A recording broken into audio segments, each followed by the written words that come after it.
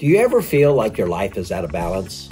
Well, today I'm going to share some proven ways of keeping all of our lives in balance. Since we were young, we were told how important it is to stay balanced.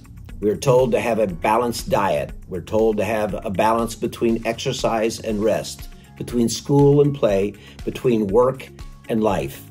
And we're supposed to maintain a balance in our thinking between the pros and the cons. But most importantly, we need to make sure that we are balanced in our spiritual journey.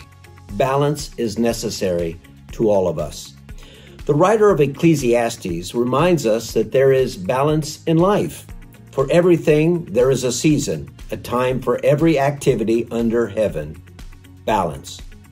Not long ago, I was driving and I hit a deep pothole in the road.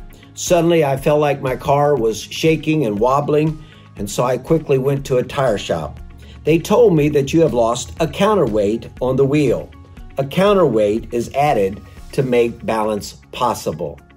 By simply adding the counterweight on the wheel, everything became smooth again. Just a few weeks ago, our world hit a big pandemic pothole. This changes everything.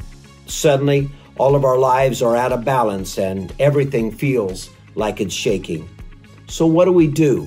And how do we bring back balance into our lives?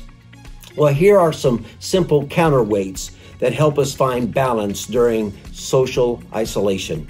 Number one, add faith to your thoughts. Simply remind yourself that God is with you. Number two, add a positive response to the negative reports.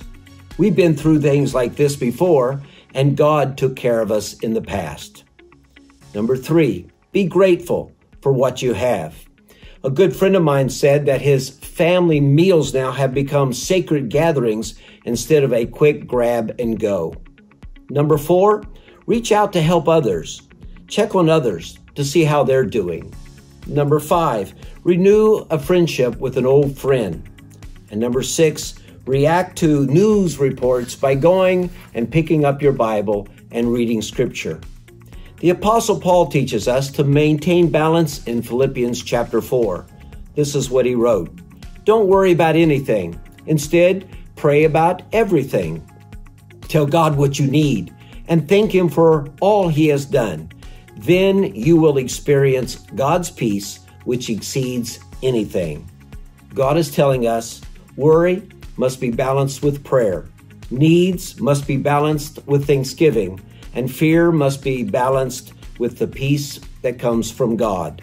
So today, it is my prayer that we stay balanced with the grace of God. May God bless you.